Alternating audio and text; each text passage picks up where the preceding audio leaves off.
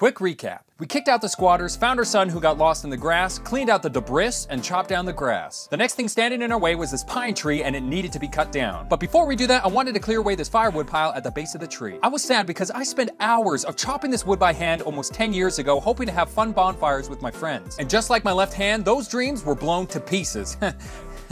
Maybe a little too soon. It was time to fire up the machine I call Big Bertha. This is a man lift used for de-icing planes. My dad bought it in 2004, intending to use it to build a second story on their house. We were using it 2 years ago to cut some trees down in the backyard when it stopped working, and Bertha has sat here ever since. We tried to fire it up, but it was a no-go, so my dad opened up the control panel and started poking at the wires, which to me looked like he was trying to defuse a nuke. I mean, what the heck even? And then we finally got it to work. It's alive! But unfortunately, since it sat for so long, it is sunk into the ground, and since this thing weighs 14,000 pounds, we are in a bit of a pickle. So make sure to follow to see how we get Bertha unstuck and eventually cut down the tree.